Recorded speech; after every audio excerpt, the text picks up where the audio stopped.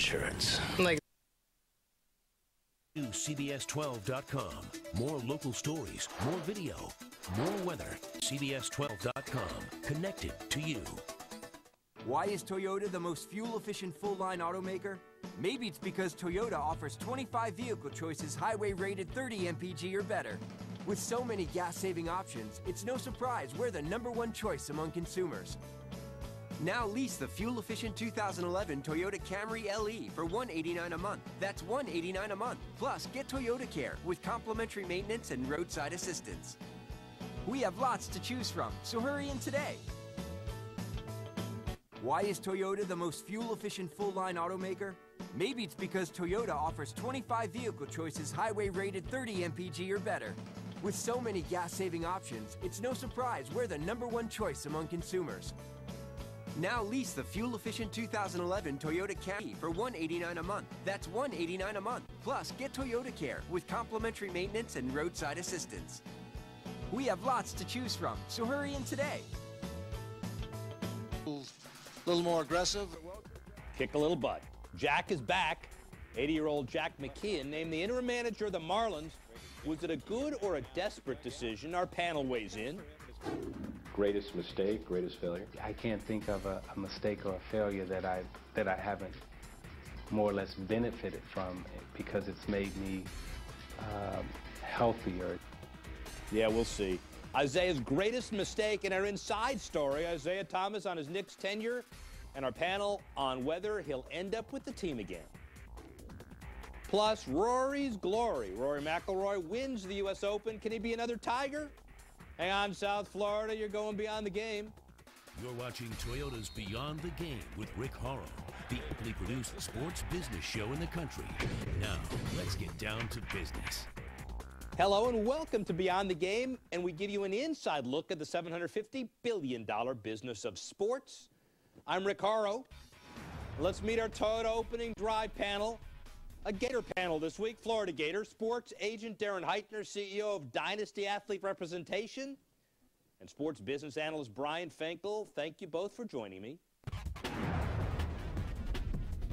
Yeah, maybe I'm not hip with the Twitter or Facebook or stuff like that, you know. 80-year-old Jack McKeon is a trending topic for sure. He's back on the bench for the Marlins. The cigar-chomping McKeon succeeds Edwin Rodriguez, who resigned last Sunday.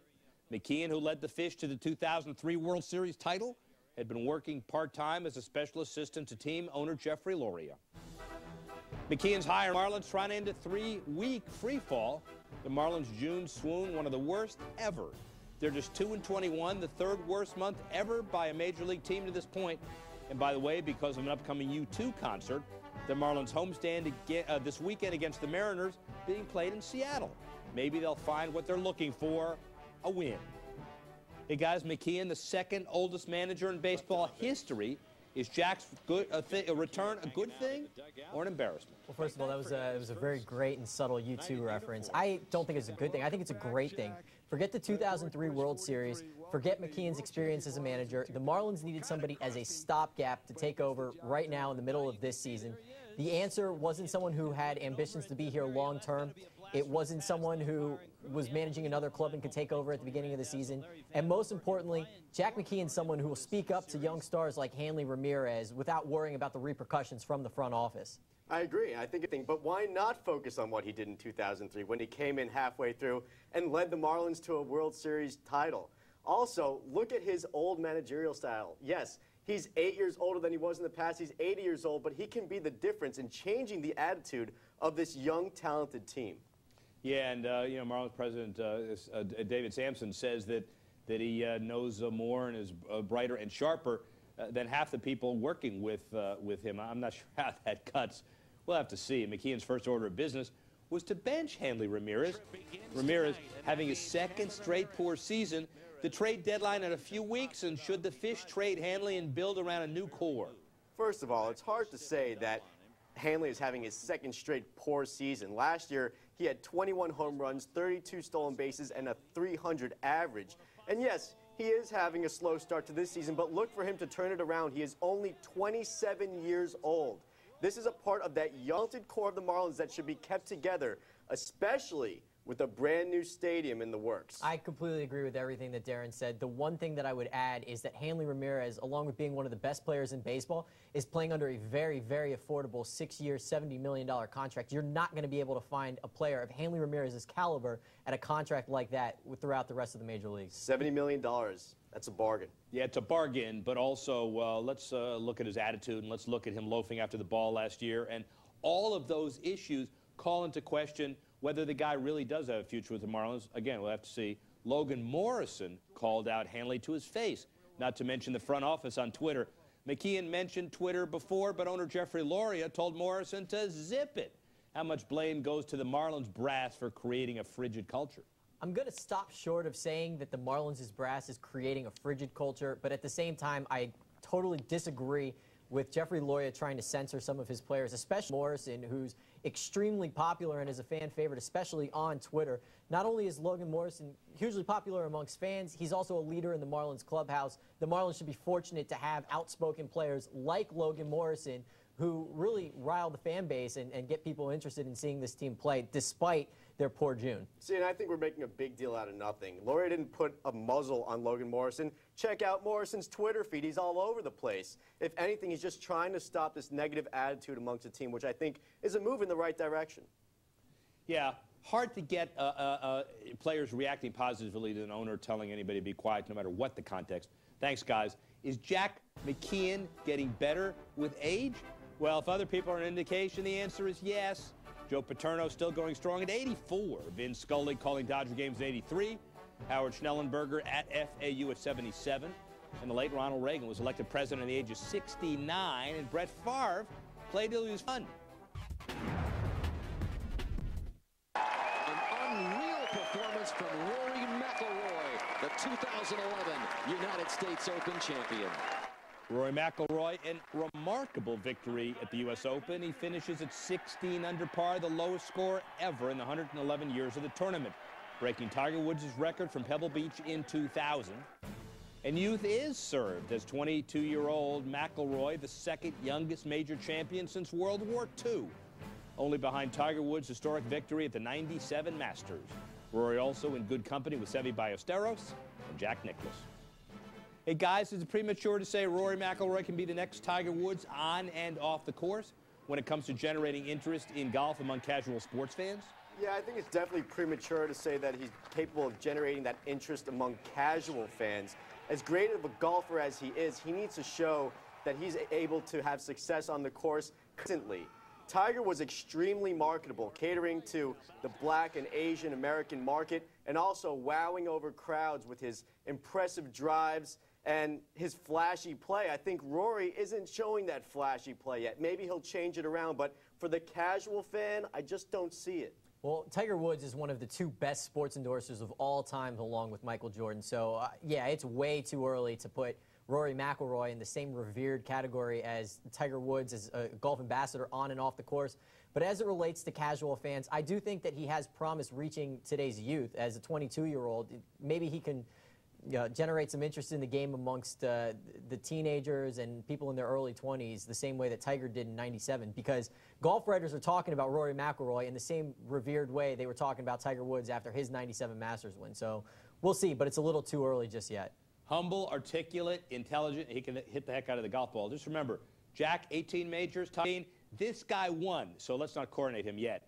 Tiger missing next week's AT&T National as he continues to recover from leg injuries.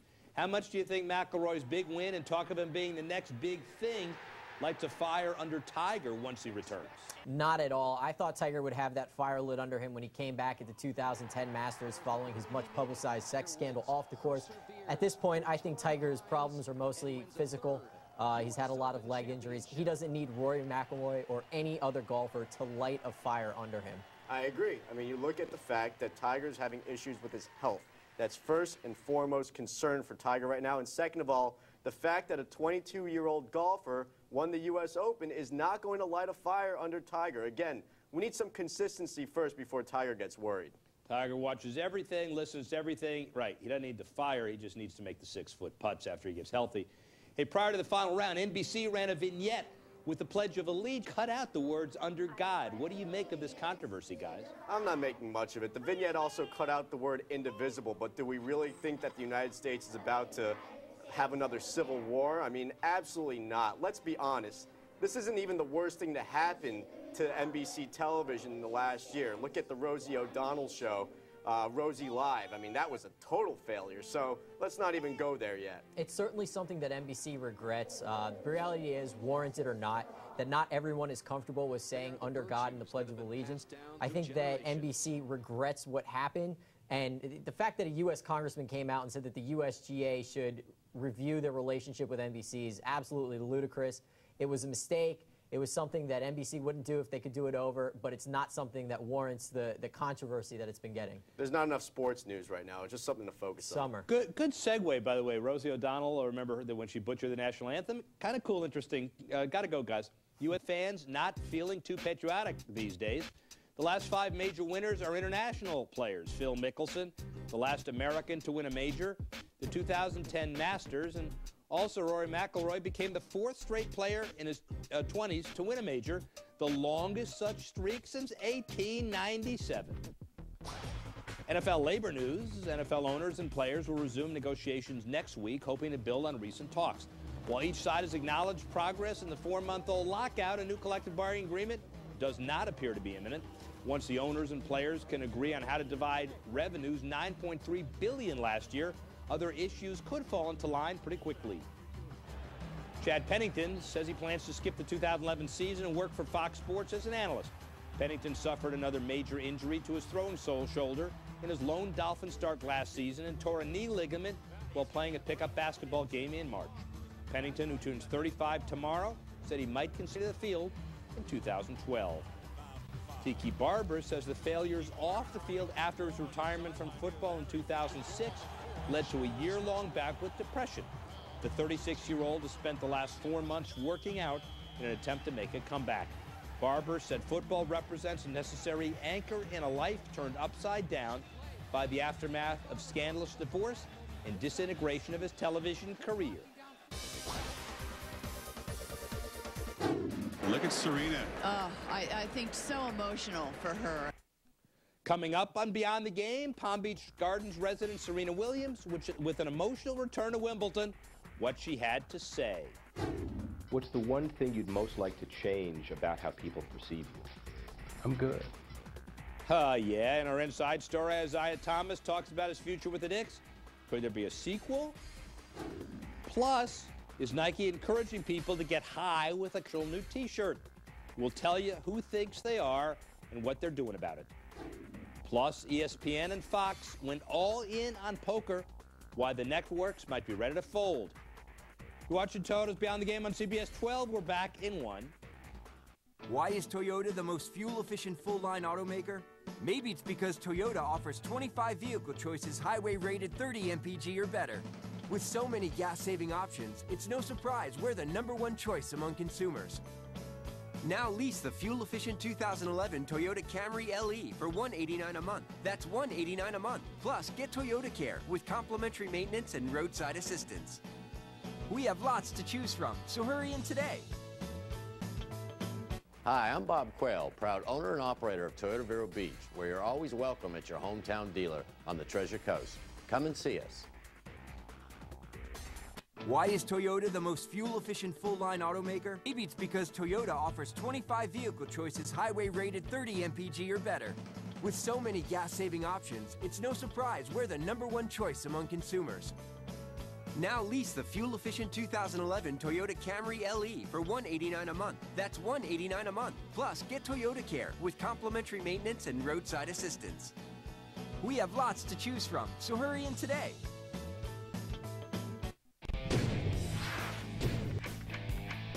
Yeah, and it's been so hard, and you know, it's been a disaster year.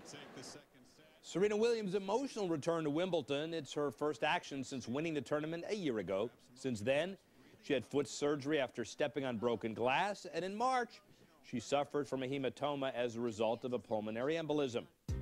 More than any major, Wimbledon's winners are consistent. A Williams sister has won the championship 9 of the last 11 years. Only 2 men have won the title in the last 8 years. Roger Federer 6 times and Rafael Nadal twice. Let's play fast money.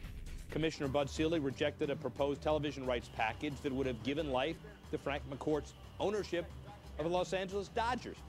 After a 2-month investigation, Selig concluded that too much of the 17-year, nearly $3 billion package with Fox would be funneled away from the Dodgers, who were straining to stay relevant under McCourt's financial bind. The 2011 World Series of Poker is underway, but growing disinterest among networks such as ESPN is placing the future of poker on TV in serious question. It's a product that's grown to about 50 programs airing each week. But in April, the U.S. Department of Justice went after the founders of the largest online poker enterprises, and the networks have been folding shows ever since. Nike creating an uproar with the new range of men's T-shirts and pill bottles and the phrases "get high" and "dope." In Boston, the mayor is not amused and has called on Nike Town to pull its display. The company said the T-shirts are part of an action campaign featuring using common expressions in surfing, skateboarding, and BMX. Isiah Thomas says never say never, but he would return when asked if he would return to the Knicks to replace departed team president Donnie Walsh. Thomas left the Knicks in disgrace in 2008. In an inside story, Thomas on his past, present, and future.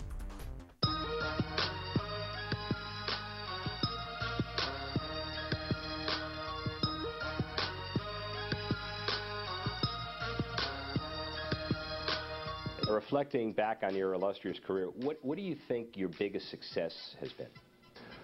My greatest success, probably, say, making it off the west side of Chicago and getting past 20. That's been the biggest success. Greatest mistake, greatest failure? I can't think of a mistake or a failure that I haven't more or less benefited from, because it's made me healthier. It's made me think clearer. So I've definitely made my share of mistakes. I've definitely had some failures. You're going to be the Knicks' savior, and years later, you're not. How do you look back in retrospect on your Knicks experience? You know, the good thing is, you know, they say time heals all wounds, and history has a way of shedding light on what, you know, some perceived as negative. And I look back on my Knicks experience and what history has proven. We came in with a high salary cap where we were burdened with a lot of salary, and we had to, you know, beat the bushes to find talent, and we did. And we were able to put together a pretty solid basketball team that history has proven that, you know, we had some nice pieces there. Coaching style, you changed your coaching style when you were coaching for the Knicks versus with these kids now? You're more of a teacher now? I still coach the same way. I'm a values-based coach. I think you know, I come from the line of you know, Gene Pingatore, my high school coach, is in the Hall of Fame. Coach Knight, my college coach, is in the Hall of Fame, and Chuck Daly, my pro coach, is in the Hall of Fame. And I made it to the Hall of Fame. So I pretty much follow the things that they've taught me and the way that they coach me. And they coach the person. They believe that the better person that you are, the better player that you'll be. And the way I coached in the NBA and the way I coach our kids, I coach more of their personality. And if I can get a good person, and if I can develop a good man, then I'm going to get a good basketball player. What's the one thing you'd most like to change about how people perceive you? I'm good. I think the perception of me is the winners affect emotion. And when you win, right away you're going to split the audience. Yeah. There's going to be a group that likes you, and there's going to be a group that don't like you. And the group that don't like you is the group that you beat all the time, and you've beaten them, or you've affected their emotion in some way, so therefore they don't like you. But, you know, if you want to be liked all the time, then lose. No matter what Thomas does, he'll always be linked to his tumultuous tenure with the Knicks. As team president, he made numerous personnel moves that were questioned by media, fans, and experts. And as a coach, he lost 108 games in 2 seasons. off the court, Knicks lost an $11 million sexual harassment suit. Hey guys, the NBA labor deal expires next Thursday. What's worse for Knicks fans next year? The NBA canceling games or Isiah being the coach and president of the Knicks again? I'm sure that's a tough one for Knicks fans. They probably still have nightmares of Isiah on the sideline. But a year after signing Amari Stoudemire and trading for Carmelo Anthony, Knicks fans just want to see basketball regardless of who the head coach is. Yeah, I actually have to laugh at this question. I mean, the worst thing for any NBA fan is to have games canceled. But that said, Knicks fans remember that 34% winning percentage for Isiah, so they don't want to see him on the sidelines, most of them at least. You listen to Isiah, and he sounds so convincing. In a recent interview, Thomas spoke about LeBron James and his flameout in the finals. He said LeBron's learning the hard lessons about what it takes to win. Do you guys agree? I hope so, just for LeBron as a person, because I'm not sure how much more criticism he can take before he just finally breaks down. I do too. LeBron's had an easy, higher career. Remember, he came to Miami thinking he would win not one, not two, not three, but 6 NBA championships. After year one, he has 0. Maybe this is a good lesson for him to come back with. It's 1 year. I guess at the end of the day, that is one thing that LeBron can get from Isiah Thomas, which is how to take criticism.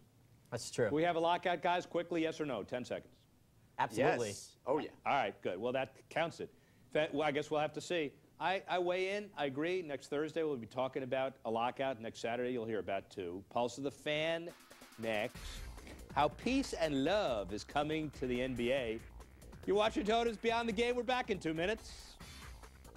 Why is Toyota the most fuel-efficient full-line automaker?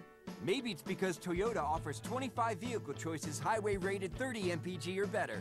With so many gas-saving options, it's no surprise we're the #1 choice among consumers. Now lease the fuel-efficient 2011 Toyota Camry at $189 a month. That's $189 a month. Plus, get Toyota Care with complimentary maintenance and roadside assistance. We have lots to choose from, so hurry in today. Why is Toyota the most fuel-efficient full-line automaker? Maybe it's because Toyota offers 25 vehicle choices highway-rated 30 mpg or better.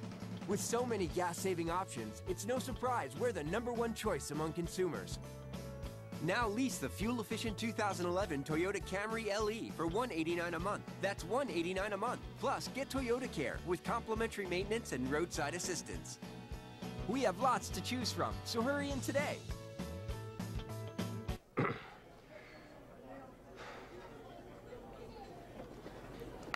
Will you marry me? That's so cheesy. The new breakfast-inspired double cheese tortilla scramble. A perfect marriage of fluffy eggs, warm tortilla chips, and lots of gooey melted cheese. With all your favorites only at IHOP. Don't you just love it? I do. And you'll love our new Parmesan and Swiss scramble from our under 600-calorie simple and fit menu. Watch, and you'll see how CBS 12 News is working for you. In my exclusive report, Stories on protecting your family. Baby monitors can be used outside your home to spy. Coverage of the day's big stories. We've been following this story all day long today. Uncovering. You help people that need help. Informing. I just appreciate seeing it on Channel 12. Total news coverage. You got right back to us within 2 minutes. On the air, online, or on the go. CBS 12 News, working for you.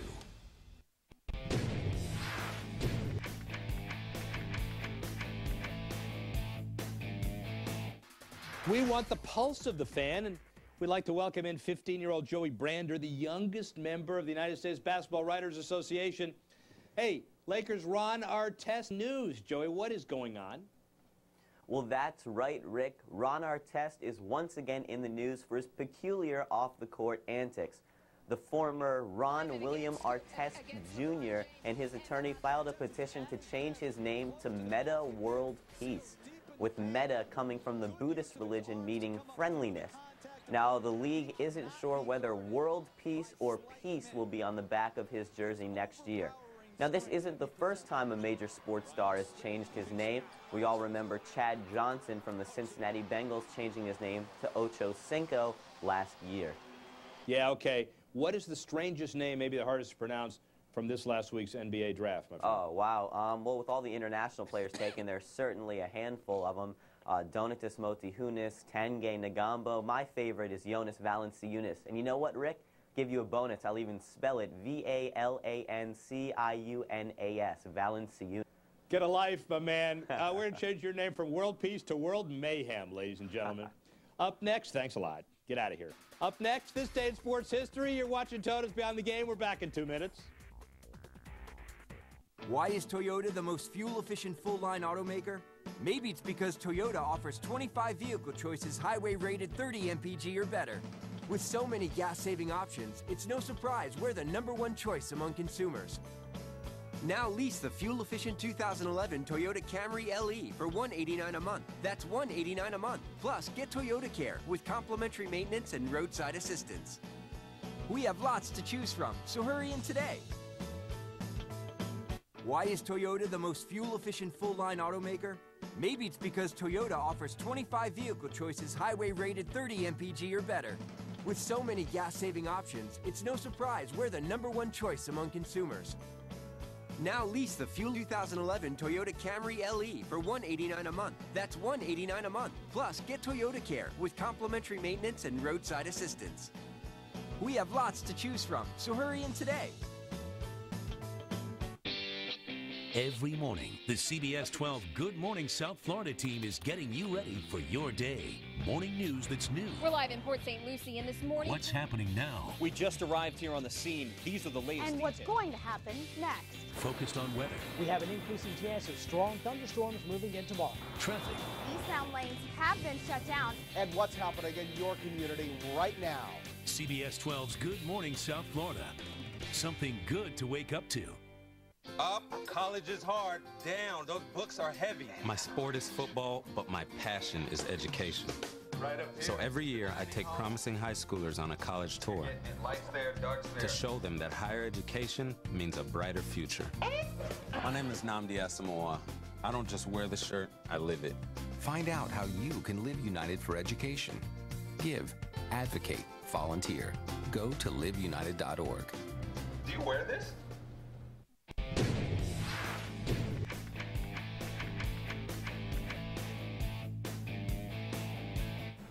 This day in sports history, June 25, 1926, Bobby Jones wins the first of 3 British Open titles. 1948, Joe Louis knocks out Jersey Joe Walcott to retain the World Heavyweight title. 1976, Muhammad Ali fights professional wrestler Antonio Inoki in a boxer versus wrestler match, a 15-round draw. And in 1997, the NHL approves new franchises in Nashville, Columbus, Minneapolis, and Atlanta.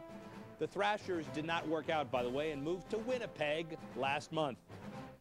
Hey, Beyond the Game every Saturday at 7:30 p.m. following CBS 12 News at 7. That's our show, ladies and gentlemen. Thank you so much for joining us, and see you next time when once again we go Beyond the Game.